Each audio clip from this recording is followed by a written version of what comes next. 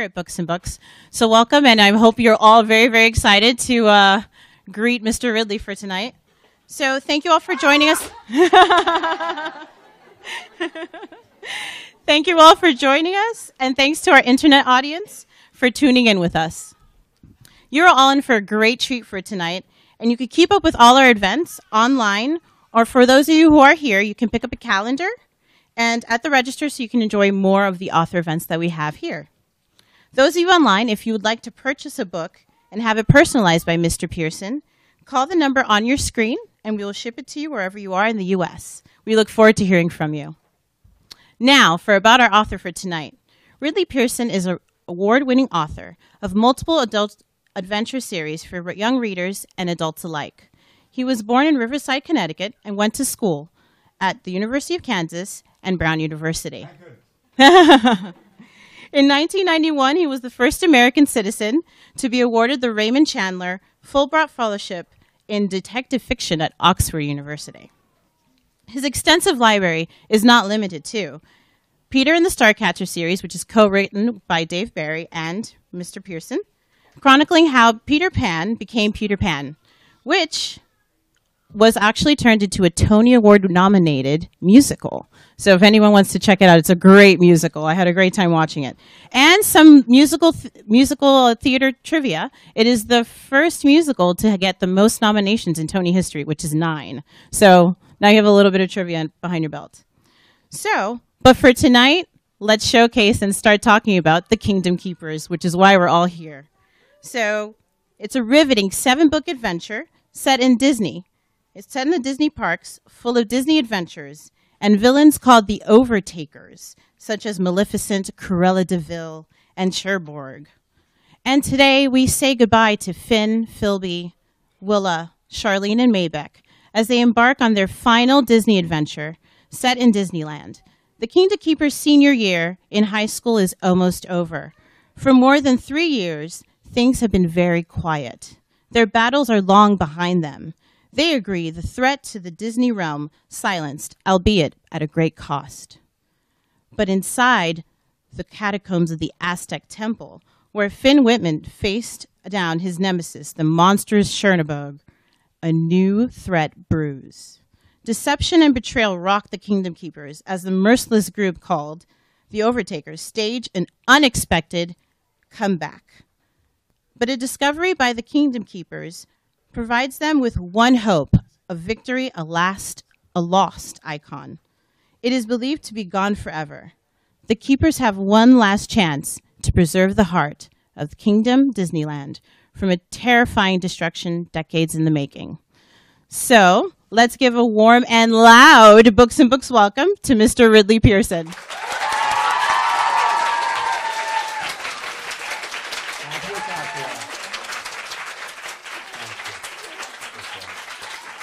Thank you. It's a little weird to ask this in South Florida, but how many of you have been to Disney World? Oh! So I want to thank Books and Books, and I really want to thank you all for coming out on a Wednesday night when there's a lot better things to do than see some old geezer talk about his book. So I really, really appreciate it. I've got a family, and I know how hard it is to just get into the living room together, much less down to a book signing. So thanks very much for making that effort and coming. It means the world to me. And by supporting Books and Books, you support the future of writing. Barnes & Noble, love them. They're going to put my kids through college. But when you support Books and Books, they're the people, Mitchell and company, are the people who brought me in when I had my first book. And they like what they see, and they take a chance, and 5 people come, and 20 years later, 150 people come. But that's because you guys come. So keep an eye on their schedule, support the stuff you love, but also support the stuff you don't know that well, because you may discover some amazing stories and writers that you didn't even know were out there.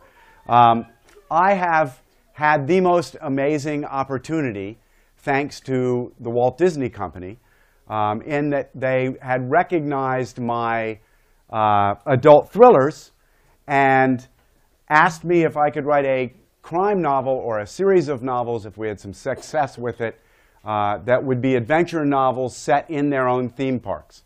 And their requirement was their attorneys had to approve it. And that turned out to be a big challenge.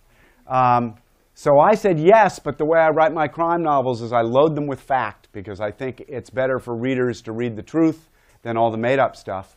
So if I was to do this, I would need to gain full access to your theme parks. And they said, I don't think so. And I said, OK, but that really would be how I'd have to do it, because I generally report on what I see, whether it's going in my crime novels to a prison of the criminally insane, or in this case, trying to report what it's like behind the scenes at Disney. And they called back about a month later and said, OK, we give in. We've granted you full access to the theme parks. So they gave me a VIP pass that gets me and my family into any Disney property around the world whenever we want to go. And when I call ahead, they assign a Disney Imagineer, who are the people that dream up the next big cool thing in the parks, to be my guide.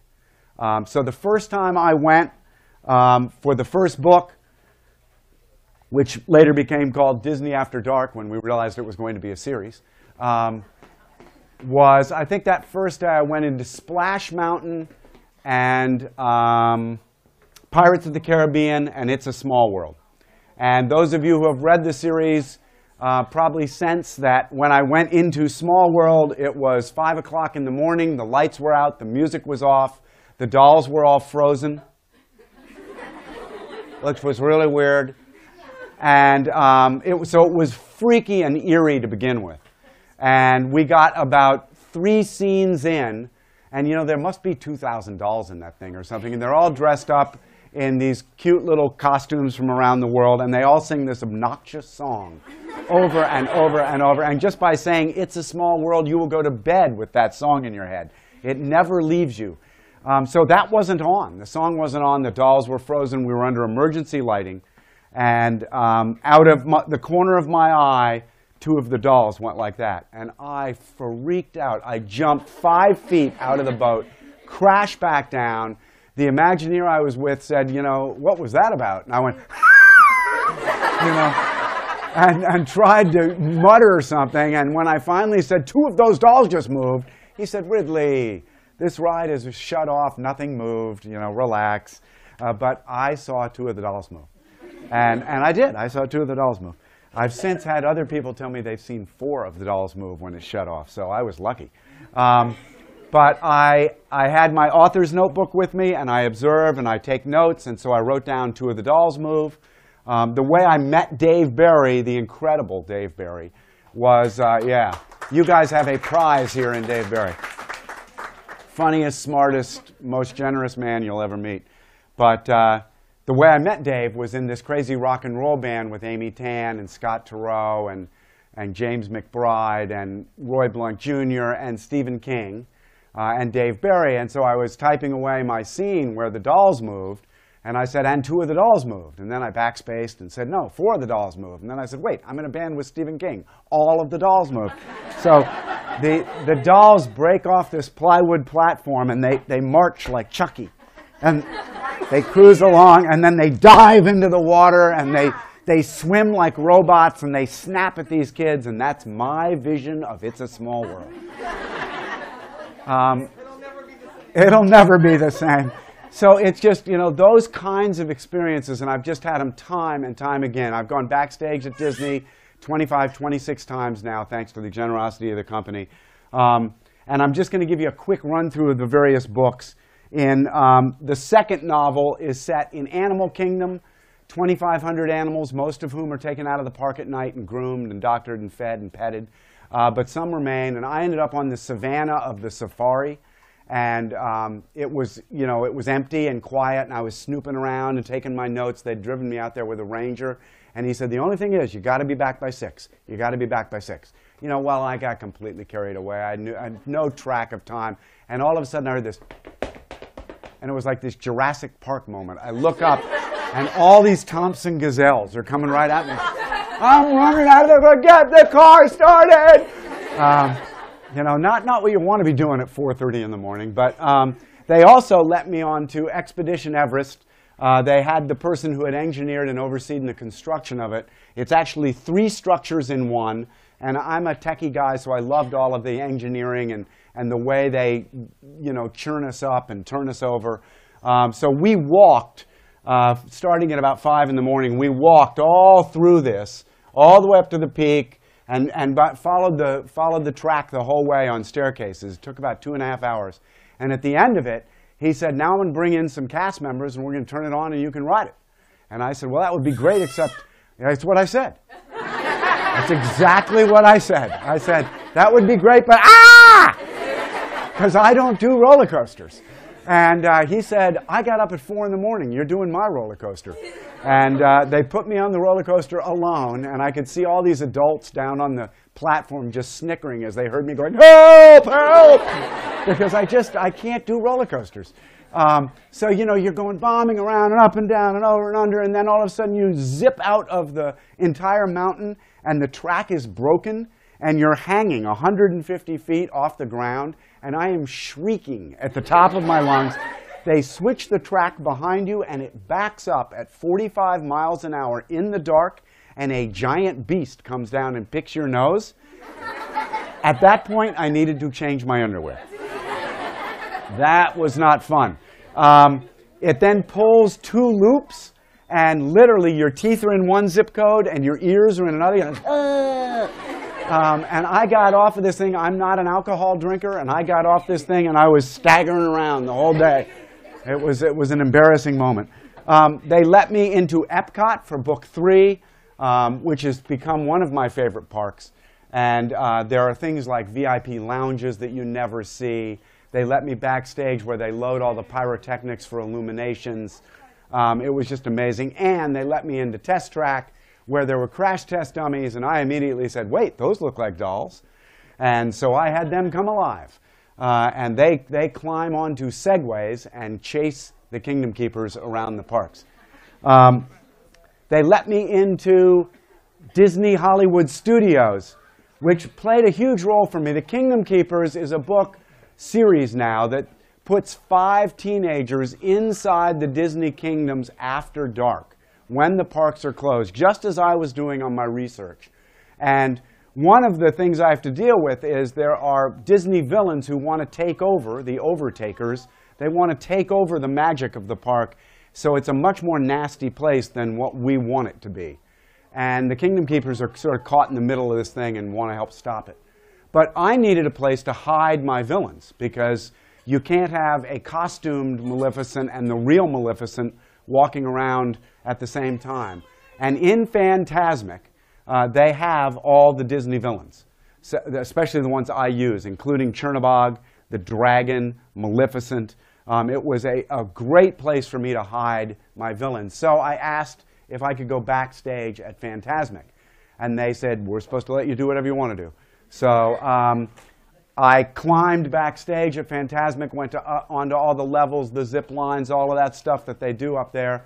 And while I was there, I ran into some representatives of our government who happened to train with Disney, because Disney has the largest stash of ordnance next to the U.S. military of anyone in the country. And they do such a good job with safety, the government comes down and really learns from them how you can do safety well with ordnance. So that's your Disney dollar working hard for you. Probably the most fun I've had was that Disney allowed me onto their cruise ships. Big mistake. They let me into the engine room, into the communications room, into the security room. They let me into the galleys where they prepare the meals. Some quick math, 3,000 passengers, 2,000 crew, which is why it's so fun. 5,000 people, 3 meals a day, 15,000 meals. They actually prepare 21,000 meals a day on these ships. The engine room has 3 generators. Each generator is capable of powering a city of 20,000 people. I mean, these things are floating cities, and big cities at that. And they let me in all over the place, to the point where some of the officers in their crisp whites who are showing me through would go, "This is way cool, I've never been here." That's Scout's honor. And I went, wow, this really is cool. I mean, for instance, in the engine room, you would be happy to eat your meal off the floor of the engine room. It is that clean. I don't know if you've ever been in ships. Ships aren't usually that clean. This thing is like cleaned with toothbrushes. You know, it's the kind of place you drop your sandwich, you just lie down and eat it. You wouldn't even pick it up. So they offered me a 15-night cruise to get my Kingdom Keepers from Cape Canaveral to Los Angeles through the Panama Canal. I accepted. I have a weakness for Disney cruises, it's true.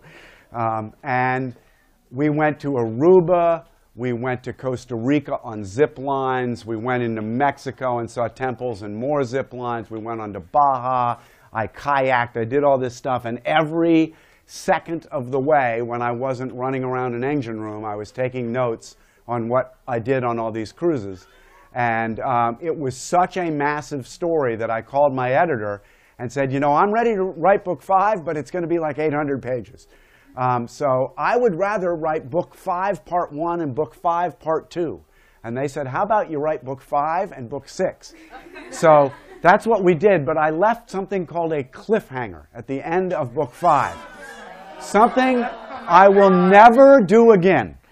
Because I had approximately 6,000 kids stand outside my front door with aluminum baseball bats, threatening to break my knees if I didn't publish the 6th book faster.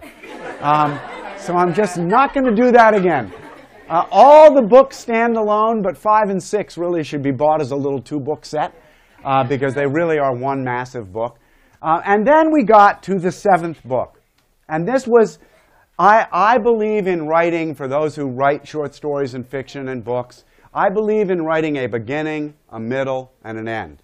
To all of my stories, to all of my chapters in those stories, sometimes to all of the paragraphs in those chapters, and to all of the books in a series. So although some people in the business side of this wanted me to just, you know, write 600 of these, I really saw that it had to be a complete story. It had to be its own story. And so I came sliding down the mountain into book 7. And by that point, of course, I was many books in, and around book 3 or 4, all of you wonderful people accelerated the sales of the series and got in touch with me. And it was the getting in touch with me that was so special. Because I had young readers writing me and saying, I've read the 3rd book 7 times, and I love it. I've read the 4th book 11 times, and I love it. And I said, who am I to write this 7th book without these incredible readers? You guys have read the books more than I have. But I will say to all you readers, I have never turned in a book that's been accepted for publication that has gone less than 4 full drafts. Every sentence rewritten 4 times. So when you read a 300-page Kingdom Keepers, I've written 1,200 to 1,600 pages to get it published. My last thriller, Choke Point, which was published last June. I have a new one called The Red Room coming out. Choke Point was rewritten 9 times, 6,000 pages to get a book published. Because I want them as well-written and as good as I can make them. So book 7 was going to come up, and I felt it would be really improper to do this without my wonderful readers. And I didn't know how to do it because we live in a society where you can sue all the time. So it was actually a big concern because otherwise I would have just said, email me all your ideas and I'll put them into a book. But what I found was a company willing to build an app. And we built a free app called Kingdom Keepers with an S Insider. And we opened it up for young and old readers of the series to come on and vote what direction you wanted me to write a chapter that week. And we started April 15th of last year, and we went through the end of September. And together, I was steered through about 35 chapters where this direction of the book should go. So I had the reader's input. At the same time every week, I would say, you know, this week, an Aztec temple is going to crumble to the ground. What would that look like? And I would get readers writing with me to tell me what that would look like. And the best ones of those, I would cut and paste into the novel. So about 70 young readers and old readers alike have their work in the first third of the 7th book. And you'll see that with these tiny little KKs you'll read in there. I explain all the thing up front. The last 2/3 I had to write by myself. But it was an amazing experience, so we left it open. We do fan fiction every week, including I just evaluated a bunch last night, and we're posting them today. And in about 2 weeks, we think, 2 to 3 weeks, we're going to start up the process again on another set of books I'm writing. When I did this, I warned the people who were writing the app for Disney that I could only identify 300 or 400 passionate readers who had emailed. I get 500 to 1,000 emails a week, but I could identify about 300 to 400 of you who were really like insane and needed to be locked up. And so I said, I can almost promise that we'll have 300 to 400 people on there participating with us. And they said, you leave that to us. You just write the books. In other words, go into your corner and shut up. So I did, and sure enough, I felt so proud because it came out, and that first week we had 300 users. And I said, what did Ridley tell you? The second week we had 1,200. The third week we had 9,000. The fourth week we had 25,000. The sixth week we had 55,000. And we averaged about 55,000 registered users and 150,000 people on there every week voting things up. We had as many as 7,000 contributions a week. We had to hire an army of people to read them, including me, and promote them and vote them up to a group that I could really get serious about. But we do this still every week. We want you guys on there. We want you to be better, excited writers. So it's all free and it's all safe. You can imagine with Disney behind it.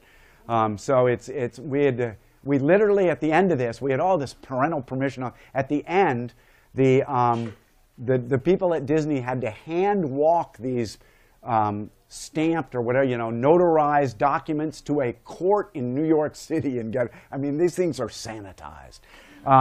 So it's great, and I hope you guys will come on and keep participating. The seventh book goes to Disneyland, the source of it all.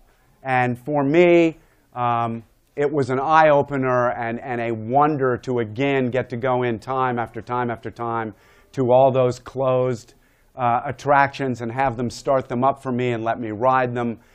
So a quick scan through a few of them. The castle, that's actually Paris. And anybody know this? Tower of Terror.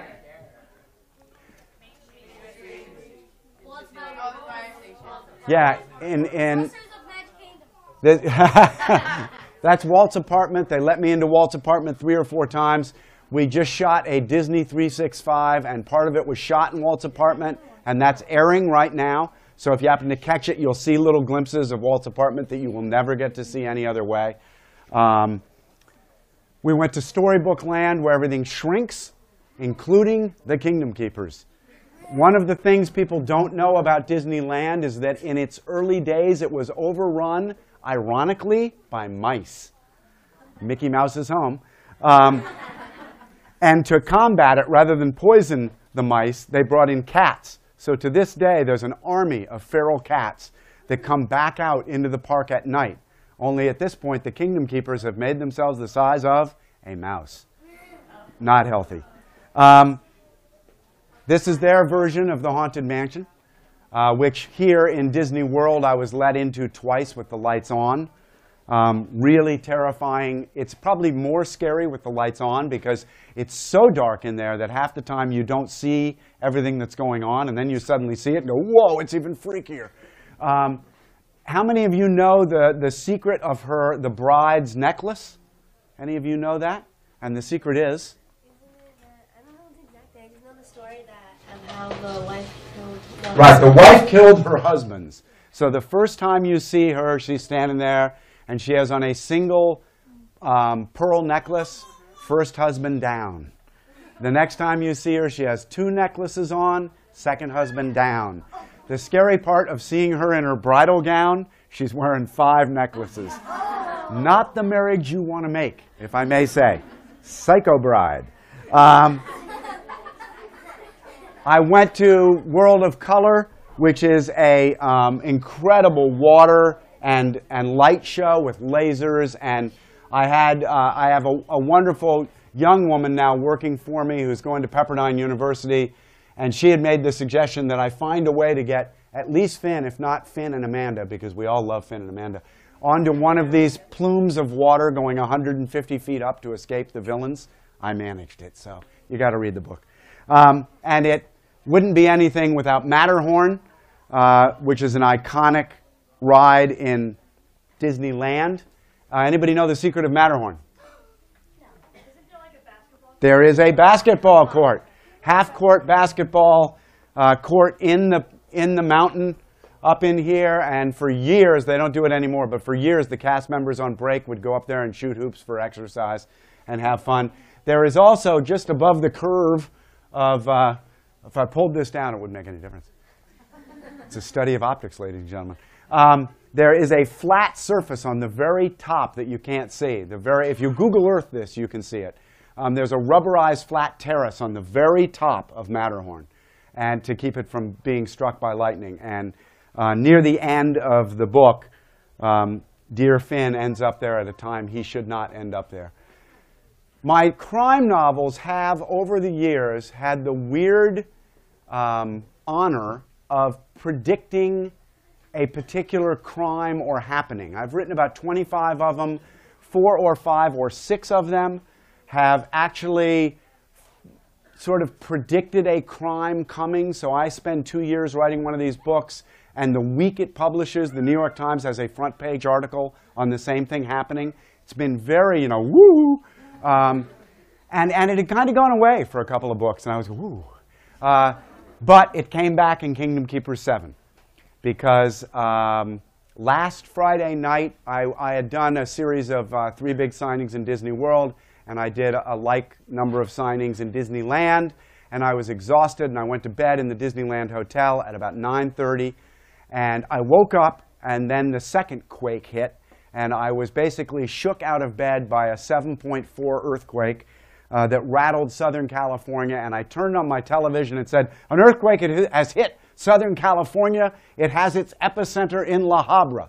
Well, in the book, there's an earthquake with an epicenter in La Habra. Scared the wajunga out of me. So you just never know.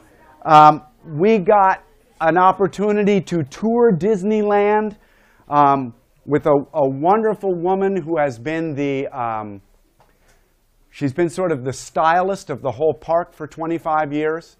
And she showed us tunnels and old structures. I don't know if you remember, but at one point there was, what do you call them? Like when you ski and you're carried along. Yeah, it's not a ski lift, but it's a 4 syllables sounds like gondola.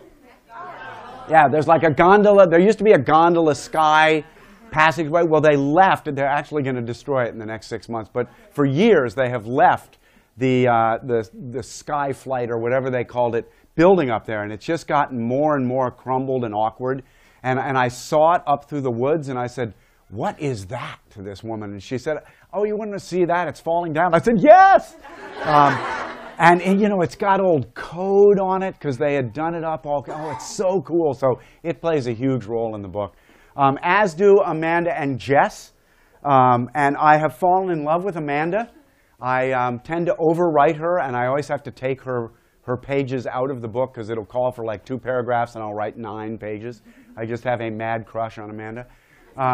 So to connect Book 6 with Book 7, since some time has passed, I wrote a short story, and it's published up on Kingdom Keepers Insider, and it's written from Jez's point of view. And the next one that I'm writing is written from Amanda's point of view. And then I hope to write a 3rd one written from Maddie Weaver's point of view. So I have had just the ultimate time with this whole deal, and I've brought the series to a close. Bring some hankies with you. And it's unfortunate because I'm on the air, but I'll do this anyway. I wasn't going to do this publicly, but there will be another 3-book Kingdom Keepers series.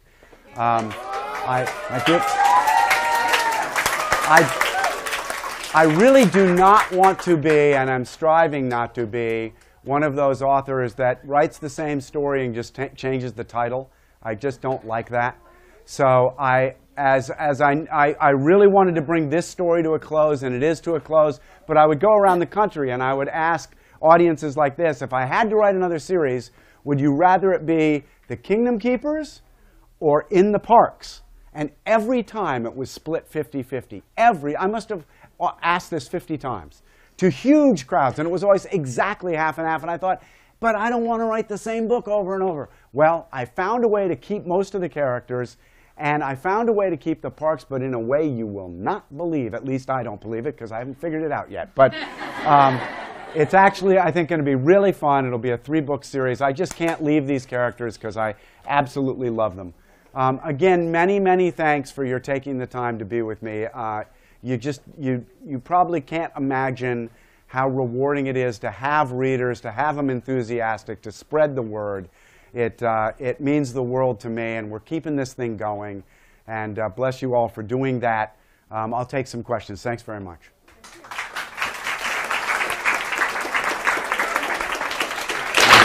Yes? Did you ride Tinkerbell's zip line? Did I ride Tinkerbell's zip line? I have stood at the clip with the harness in my hand, and they said, no way, fat boy.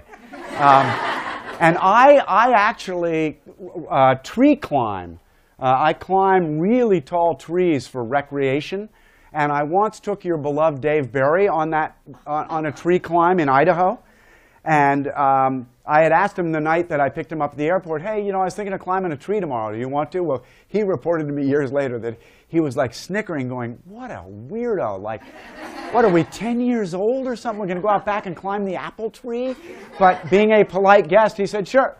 So the next day, I drove him, 30 miles into the Idaho wilderness and found this giant tree that leans like this. And he said, dude, wait. We've gone by 6 million worthy trees, and you're going to climb the one that's leaning? And I said yes. I didn't tell him why. And we climbed up this tree. We went about 80, 90 feet up. And he was getting all ashen and perspiry. And I said, Dave, you okay? And he said, well, I didn't tell you I'm afraid of heights.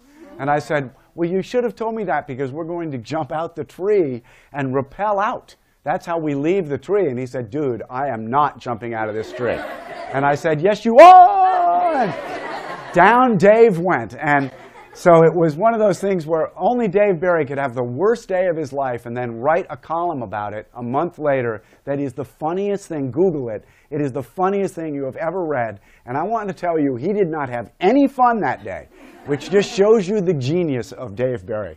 So I can't remember your question, but yes. Maybe no. Yes. How does the knight in the 5th book tie in with the image of Mickey that Minnie ripped up? Have you read the 7th book? Yes. Oh, I'm not going to answer that because there are other people. Oh, okay. Yes. My daughter has spent time on her computer casting the movie of these books.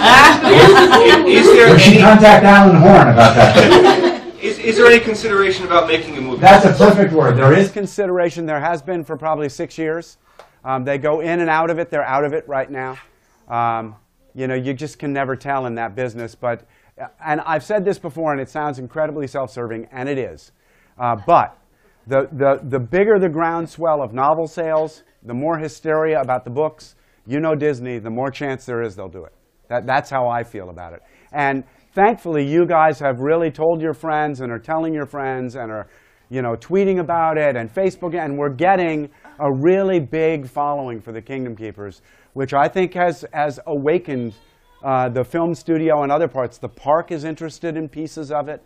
There's all sorts of stuff going. In fact, any of you who live here, which is probably every single one of you, I've written Kingdom Keepers quests for Disney's Youth Education Services, YES, up in Disney World. If you can bring a group of 2 families or a group from your school of 10 or more with 1 adult, you can take the the Kingdom Keepers quest through YES, and I put you on puzzles and math problems and language arts, all of which I wrote, and you become a Kingdom Keeper going through the park.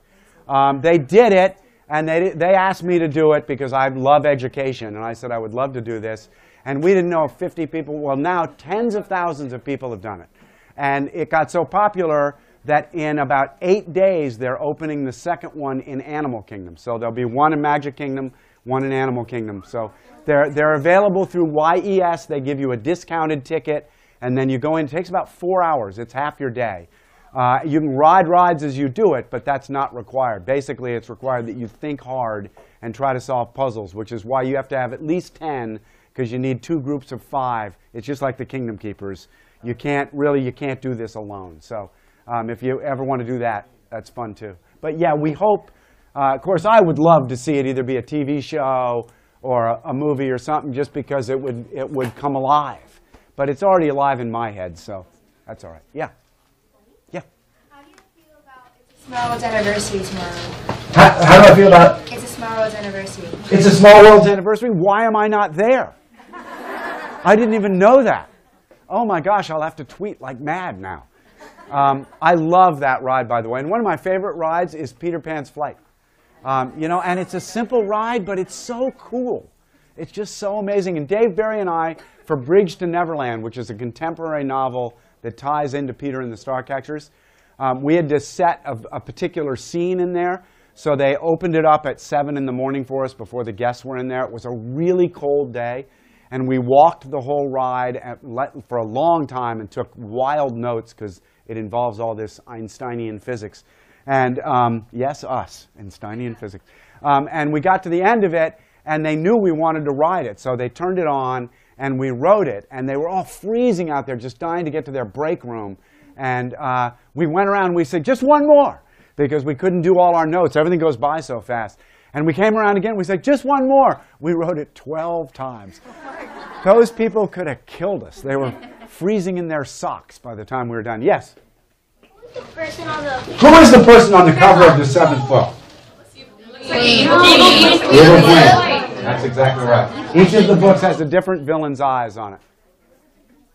Yes? When you wrote Peter and the Starcatchers with Dave Barry, how did the process go? When I wrote with Dave Barry, how did the process go? Dave's way. No. We outlined the book, which is something I really recommend until you're Stephen King. And that was a word that Dave had never seen, and he had to look it up in the dictionary. So we sat down at a kitchen table and spent about a week throwing ideas for scenes at each other, and even pieces of those scenes. So there were times that grown adults, Dave once said to me, "You idiot, a mermaid wouldn't say that." What? As if he knows what a mermaid. And then I had read some books where people had collaborated, and I could really tell the difference between who was writing what, and it bummed me out. And I called Dave and said, you know, maybe this is a bad idea, because we don't want to, you know, people to read this book that's just like A, B, A, B. And so we sort of put the thing on hold for a few days, and we both thought about it. One of us came up with the idea of dividing the book by character. So a certain individual would take the happy-go-lucky, childlike, funny characters, and another certain individual would take the pathological, psycho, adult, piratical characters. And if chapter 5 was mostly the pirates, and you know, every chapter has everybody in it, but it was mostly one way or the other, then that guy would write the first draft, regardless of order, and send it to the other guy. And the other guy, unlike the proper New York way, which is you carefully read the book and send this very carefully worded letter, we would just completely carve up the other guy's work and send it back. And if you didn't want that pulled out, you would stick it back in. And so it was a tug of war. We called it ping pong. And that's the thing about what I was saying before, is books aren't written, they're rewritten. So most of my books have been written 6 times. Dave and I commonly wrote 7 to 8 drafts of every chapter. It might take a month. And then we would move on to chapter 6, and that would be the kids and Peter and all of that. And I would get it and butcher it and send it back to Dave, and he would butcher it back, and we'd go back and forth. And the great thing about that is when you write normally, it's a very solo, quiet solitude, and you never know if you're doing anything right. You're writing for months, and you're thinking, is all of this just awful? But when you're writing with a guy, especially as smart as Dave, and you're sending it back and forth on a weekly, if not daily basis, you're getting feedback, and you're seeing what's worked. You're seeing what he pulled out, what he put in. And it's a really neat, intuitive way to write. I mean, we did it for 10 years. We're not doing it anymore, but we did it for 10 years, wrote 12 books together, and it was a remarkable experience, just fabulous. Yes? How did you do your very first submission? Was it like a short story? To be published the first time? This is a sad story. I hope you have hankies. I started writing when I was 10 years old by learning how to type. I taught myself through a little how-to book how to type on a manual typewriter. And I had nothing to practice my typing on. And I wanted to be a very fast typist. And I'm a very fast typist. And so I needed material to type. And I ended up just taking books off the bookshelf that I liked and typing them. And I think intuitively I began to find out how to tell a story. And then as I did that, I realized, wait a second, I could tell my own stories. So from about 10 to 15, I wrote maybe 50 or 100 what I'm sure are just horrible short stories. They're all gone somewhere. And then high school and college, too busy to do much of that. Came out of college and I tried to be James Taylor. I played acoustic rock and roll basically for 11 years on the road. And 2 years into that, I realized I was in big trouble. This was not what I wanted to be doing when I was 50. Because what they pay you for when you're a professional musician is moving 1 ton of equipment out of 2 vehicles onto a stage and then taking it off the stage later. The music is just to buy time until you move it back off. So and you get paid $50 a night. So I mean, it's a really hard life. So I started writing. I don't know why I picked that. But I started writing, and I wrote 6 to 7 hours a day, 7 days a week for 8.5 years before I sold my first piece. I had written 11 scripts, multiple drafts of them, and I'd written 3 novels, multiple drafts of them, and my third sold. And the joke to the story is, which happens to be real, is I sold that one, and I'd written, I think, 6 drafts of it. Maybe even 8. I think it was 8. It was a lot of drafts to that one that sold. And I was a published author, and they were going to do it hardcover. And they were going to pay me enough to buy a bicycle. But I got the call from the editor, and we had a little bit of chit-chat, you know, because I didn't know him. And then I said, so let's talk book. And he said, well, I only have 2 problems with the book, the premise and the ending. The entire book. I had to start the book all over with a new premise and a new ending. I don't know what he liked about it, so I wrote it another 4 times, and it got published. So it was the school of hard knocks for me. Yes? How did you come up with the idea of Story Ming? How did I come up with the idea of Story Ming? Do you mean the name or the character? She's my daughter. My daughter is Story Ming Pearson. So she's in the book. But that's how I came up with her. I wanted to bring a particular character in, and I thought, since my other daughter reads all my books and Story's never read any, I thought, I'm going to put her name in the book. Now she'll read my books. Nope. Completely failed at that one. In the back. If Disney was to make real life DHI holograms, what would be your reaction to that? Well, I have a way for them to do it. I actually have the technology worked out to do it. And one of the things we're talking about is installing a, it's not an attraction, it would be a, I'm not exactly sure what you'd call it, a display. It would be like a Kingdom Keepers display in Disneyland. There's some talk about that. But I have 2 different ways they could do it right now. They couldn't move around the park, but they could be there when you came in and greet you in the daylight and know what you're wearing and be able to talk to you and do the whole bit, and you could just swipe your hand right through them.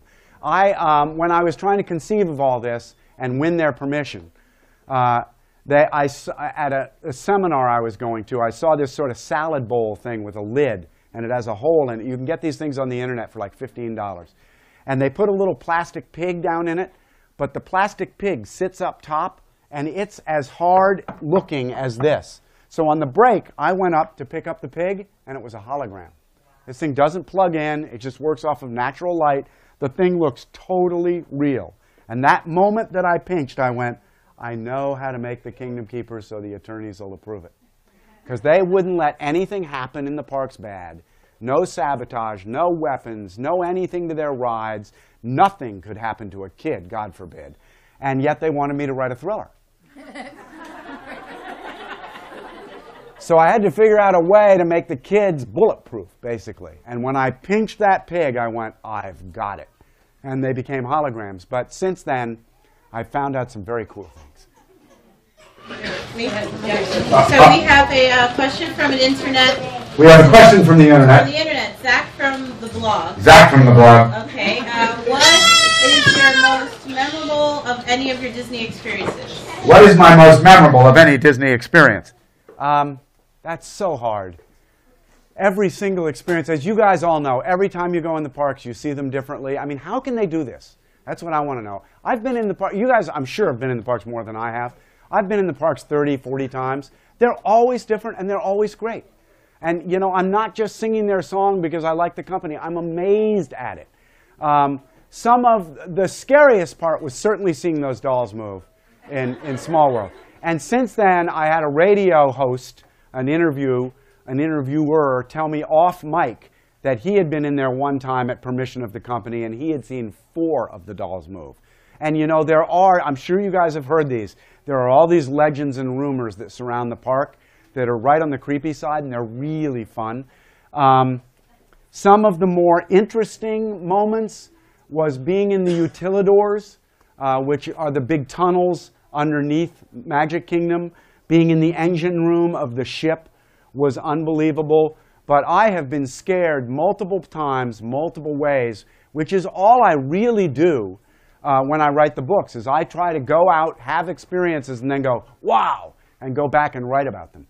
The only thing that's really hugely made up is Escher's Keep. And I hope someday they will build Escher's Keep, because I think it would be really cool.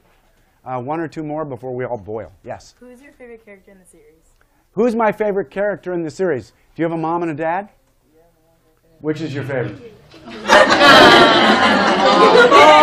Oh, she answered. Nobody ever answers that.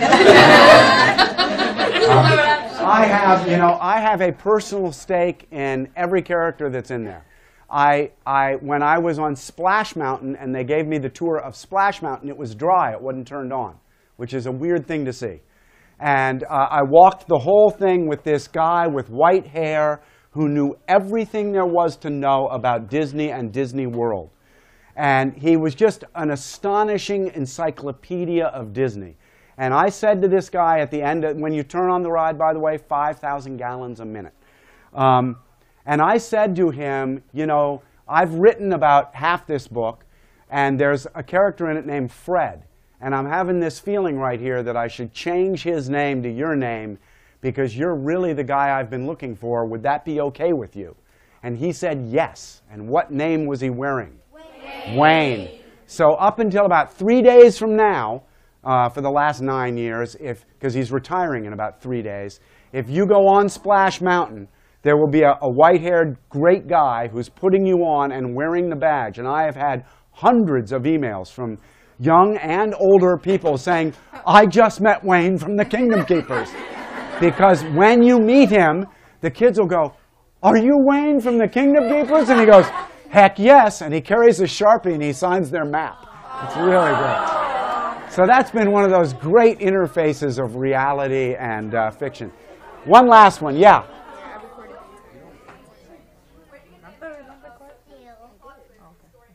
Where did I? The plot twist with Story Mang in book? Oh, in book 7. I can't talk about book 7 because some people are still going to read it. Listen, thank you so much. I hope you'll keep a lookout next year for the first book of The Return, which some of you will understand. And I'm going to sign books now. Thank you for coming.